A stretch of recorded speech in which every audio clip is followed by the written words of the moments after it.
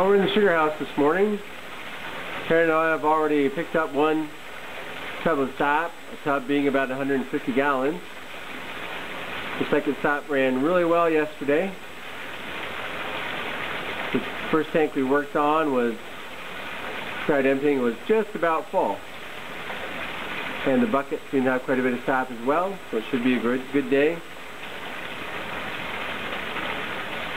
I just came in the sugar house to make sure the pipe leading from the storage tank into the back pan was shut, so sap wouldn't be running into the pan without the pans boiling. Would be a bad thing. And also just to take a sample of the sap to test it for sweetness to see where we're at today. And over here in the window, got the long metal cup with a sap hydrometer in it. And I can just almost make out the 2 on the scale. It's running just a little more than 2% today, so that's about what it has been running this season. Normally, we'd probably be running about 2.6 or 2.7% instead of 2.1 or 2.2.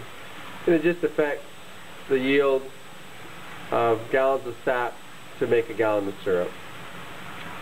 But the quality is good this year, the flavor is good, and we're just happy with whatever we get.